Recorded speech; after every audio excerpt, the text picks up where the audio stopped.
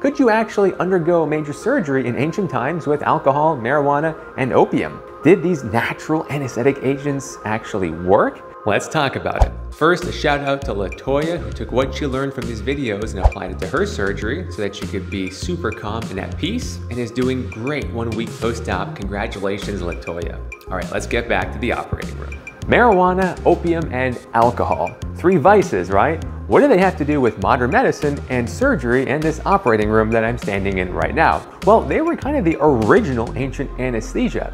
Did these natural anesthetic agents actually work? Kind of.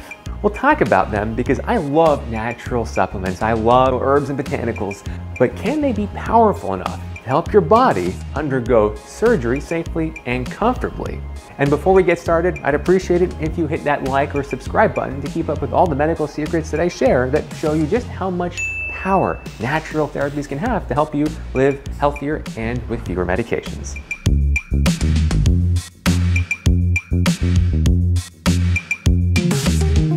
Let's start with alcohol. Alcohol has been around for more than 8,000 years, and we learned about 1,000 years ago how to distill it or concentrate it. That's because the boiling point of alcohol is lower than the boiling point of water. In ancient times, they tried to use this with some wormwood and maybe some other herbs to help get you extra buzzed. We know that at a blood concentration of about 0.03%, you get that buzzed feeling. If you crank it up to 0.4%, you can go into a coma state. And that's what general anesthesia is. It's really a reversible medical coma. So can alcohol's comatose state let you safely undergo surgery? After all, our modern medications like propofol actually act on similar receptors, the GABA receptors in the brain and the rest of the body, to help you safely undergo surgery. So why not alcohol? Well, first and foremost, they didn't have IVs back then, so you'd have to drink a lot of alcohol. And I mean a lot of near pure alcohol, like over half a liter. That's a ton of volume that you'd have to drink before going unconscious, which would really increase your risk of vomiting and then aspirating, meaning that it goes into your lungs because you're in a comatose state and you can't cough it out. So all that stomach acid goes right into your lungs, can burn them, and that can actually be lethal. It can still happen during surgery and anesthesia today. On top of that, alcohol also wreaks havoc on the rest of your body, especially around the time of surgery. It can impair wound healing, it can cause bleeding, it can cause you to wake up delirious, it can cause major heart problems, and can straight up lead to death, especially if you have alcohol withdrawal after surgery. This is why we always recommend that you quit drinking alcohol for at least 2 weeks before surgery starts. So alcohol on its own is a no-go to replace anesthesia, but what if you mix it with other herbals, like marijuana? So humans have known about marijuana for thousands of years. In China, about 1,000 years ago, its anesthetic properties were reported. They called it methacin, and sorry about the pronunciation. In Egypt and India, they also used marijuana for its anesthesia properties, but they didn't know how to get it into the body. And what did they try? They tried topical, rectally, vaginally, orally, and even inhaling the smoke of the fumes, kind of like what we do today. So one strategy was to drink a lot of alcohol to get really drunk and then inhale the smoke or the fumes from burning cannabis to get really high. Does that sound dangerous at all to you?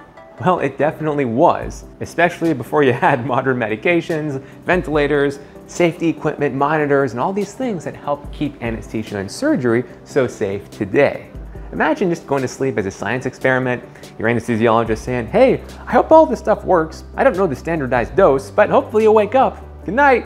That sounds absolutely terrible. Nowadays, we have very potent strains, like even an anesthesia strain of marijuana with a THC concentration in the 30% range. The pain relief can be modest at best, but it's still really controversial. Fortunately though, marijuana doesn't have the same respiratory depression that opioids have, so they're a little bit safer in that sense. There's still the risk of addiction, but most importantly, they just can't give you enough pain relief, certainly compared to opioids, for your body to safely undergo surgery. And that brings in number 3, poppy seed.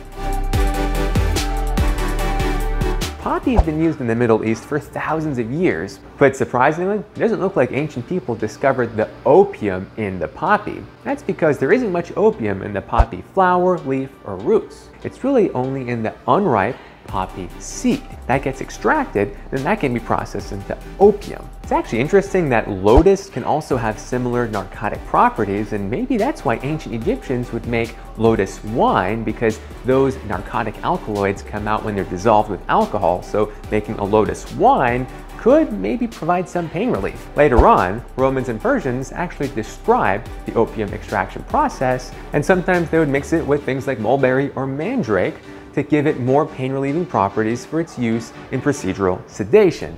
The most impressive technique was to actually make a sponge where they put all these herbal liquids in them and the patient would actually inhale them.